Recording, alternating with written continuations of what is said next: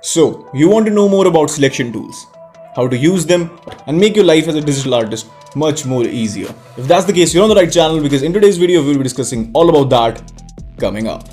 So like always, before starting off with the video, I just wanted to mention, if you're interested and you want to be a part of the community in a much more personalized way, my Discord server is now up and running for a couple of months, maybe one, I don't know. There will be a link in the description. You can be a part of the community, or even if you just want to be there to ask questions or clear your doubts about Krita or digital art in general, you can join right now.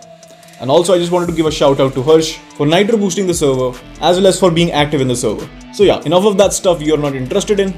Let's just jump back right into the main video. So here we are in Krita 5 project, the one I worked on for my previous video, on how I turn my pictures into caricatures, or cartoons basically. And we ended up with this beautiful gorgeous masterpiece that is Ethan Becker's face. If you want to know about this video, how I did it, how I basically make my caricatures, the overall workflow, you can watch that older video, but only after doing what you came here for. That is to learn more about selection tools. Now, if you simply cannot find them anywhere on your canvas, what you can do is you can go into the left side of the screen in the bottom section, and over there you can find almost 8 different alterations of the selection tool option. Each and every single one of them perform the same action of selecting certain area in your canvas. However, they do it differently based on their own unique abilities, as I said before. Now, in simpler words, for those people who don't know anything about digital art, selection tool allows you to select certain areas or sections in your layer on the canvas basically. And as soon as you make those selections, every change you make, whether you create any stroke, do a little bit of shading or transform its shape, size or structure, every single change you make will be applied only to that selection section. Pretty basic stuff, but I had to get it out there for those people who don't know anything about digital art and they're pretty much new to this field. Now, the first few selection tools are pretty similar. The square icon creates square selections, the one in square shape. The circle one does the same thing but with circle shapes. Now the next one allows you to create polygon selections by connecting straight lines with each other to create a closed shape, again known as the polygon. And this is how you create selection for your polygon tool. Now personally I use it only to create stylized shading using the cell shading technique. I've seen other people use it brilliantly, so if you want to do that as well, you can do it. It's a very personalized art style thing. If you're not into that stuff, it's pretty much useless when it comes to coloring. But yeah, I've seen people doing amazing things with it, so you can do that as well. Apart from the polygon selection, we have a freehand selection tool. Similar to polygon selection, it allows you to select certain customized shapes, but instead of straight lines, we can use freehand strokes, which allows us to create much more dynamic selections on the basis of what we are drawing with or what we are dealing with. And personally speaking, I use this a lot because how easy it is to use with a drawing tablet. If you're using a mouse, maybe you should just simply stick with the polygon selection. But if you have a drawing tablet, as I said, you can use it pretty easily. Simply just make a selection, just like you would draw a line. Just like in our case, I selected the face of my caricature. And now you can either use it to color shade the selection using a soft airbrush to avoid any color leakage. Just look at what I'm doing right now. It makes the shadows look much more better than what they previously were, without actually leaking anything out of the selection. Or what you can do is you can use the transformation tool and you can edit the position, transformation or placement of your selected area, which is our face in this case, on the canvas. I usually won't do it in a much more finished product. Maybe if I'm on the line art phase or sketching, I might use it for changing the transformation or the position. But right now I won't do it because it's much more polished and much more finished. But also keep one thing in mind while you're using this selection tool, that is, it will need a lot of practice and precision. You won't get it right in the first time. The more you use it, the more you will be familiar with it, and it will be much more easier for you in the future to make much more precise selections. Also, if you want to inverse the selection, go to the top tab section.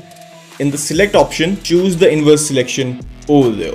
Or what you can do is you can do the same by pressing the Ctrl+Shift+I, and it will inverse all of your selections. Now, if you inverse the selection, what does that mean actually is that you will be able to paint everywhere outside the selected area. Instead of previously what you used to do was draw inside it, now you can draw outside it. If you want a better representation of all of your selected areas on your canvas, you can either go on the top layer over here and just hover your mouse over it, and it will show you a preview of all the visible selections on your layer. Apart from that, now coming back to all of the remaining tools, the magic wand selection tool selects all of the area which is of a similar color and around each other. As you can see over here, as soon as I select this color, all the colors of the basic tone or the same wavelength will be selected which are around it. However, it is a little different from the color selection tool, which selects all of the colors on your canvas as long as they are of the same wavelength and the same tone.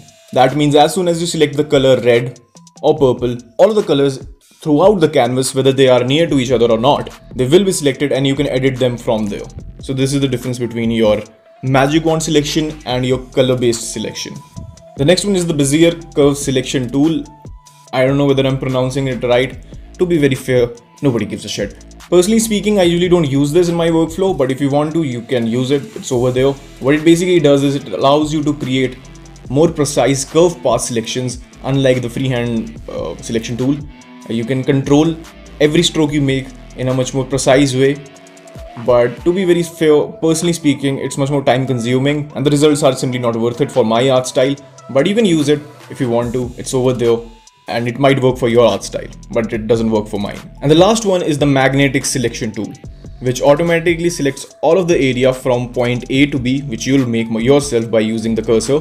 For example, if I press my mouse over here at this point, then drag it over here and press this another point, it will automatically form a selection between both of these points. This is a super efficient method, but it works only if you have a good PC or you have a much more simplified shape, because it requires a lot of processing power to find the distance between or the area between one point to another. Sometimes when I use this, Krita software just simply stops responding or my PC crashes, so I don't recommend it. Since we are done discussing these, we can discuss about much more advanced options which Krita provides us for changing the various attributes of these selection tools. The first one are the modes. As you can see over here, the first one allows you to create selections for pixel based images, which 90% of you will be working with. And the next mode is the one for creating vector selections. In case you're working with vector images, which is most of you won't be doing, because if you were doing that, you won't be using Krita. There are better softwares for that, like Flash or Illustrator or anything like that. But Krita is more focused on pixel based images. Now just below that, we have action options. The first one is the replacement action option. If this one is turned on, whenever you make a selection, it replaces the old one if it is there. Just like what I'm doing over here. Every time I make a selection, a new one, the older selection gets replaced by it. The second one is the intersect action mode, or whatever you call it, which allows you to actually make selections inside the already existing one. That means if you try to draw outside the already selected area, all of the selections will be removed. However, if you create inside of it, you will be able to select the area. Now, unlike the first one we talked about, the replacement selection, we have an add action, which instead of replacing the old ones, just simply adds more area into it. Just like you can see right here. I made a selection, and instead of replacing the older one, it creates more of the selected area and add into the original one. Now, unlike the previous one, which is the add, we have the subtract one as well, which instead of adding something to your previously selected area, will subtract from it. As the name indicates, pretty simple stuff. Just like what I did with the circular selection, I just subtracted some area from the overall shape. And finally, the last action allows us to color the selected area except the one which is in between or intersecting with each other. As you can see over here, we have this circle and a triangle, and we have this area in between. If we try to color it, we can color throughout the selection except the area which is intersecting with each other. So yeah, this was it for today's video and for all of the selection tools. If you want to continue the session, there are a lot of videos out there, you can watch them as well. Or if you think you have a very minute doubt, there is a high possibility that I've already covered that doubt in any of my previous videos, so make sure to check them out as well. So yeah, as I said, this is it for today's video. I'll see you guys next time. Until then, like always, peace.